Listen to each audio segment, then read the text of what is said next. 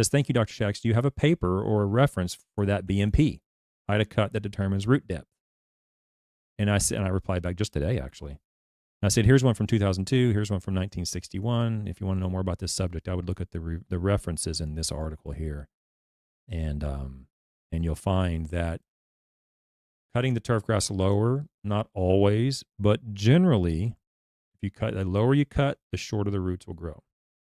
The higher you cut, the deeper the roots will grow. In general, there's going to be cases in the literature where you might find that's not the case, but in general, that's the case.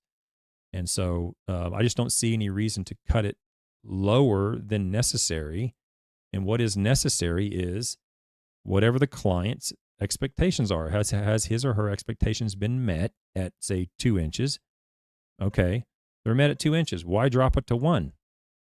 Unless his expectations have changed, and he has, wants the ball roll and the second cut to be different or something. I mean, unless they've changed, just leave it at 1 inch or 2 inches, or in other words, keep moving it up until your height of cut and their expectations are met, and leave it at that. It's like a self-calibration at your site.